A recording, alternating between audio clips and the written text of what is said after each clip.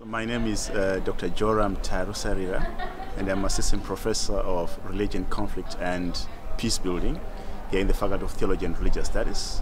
And I'm also the current director of the Center for Religion, Conflict and Globalization, which is also hosted in the same faculty and is part of the summer school.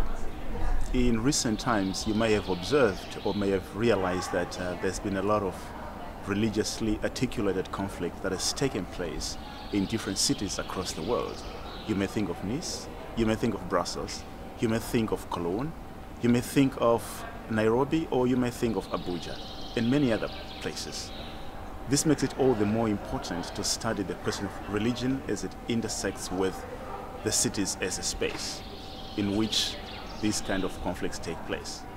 So it is very much important to organize such kind of platforms where people have time to engage with such kind of questions. So if you are interested in these and other related topics, please apply. We'll be more than happy to welcome you here in Groningen.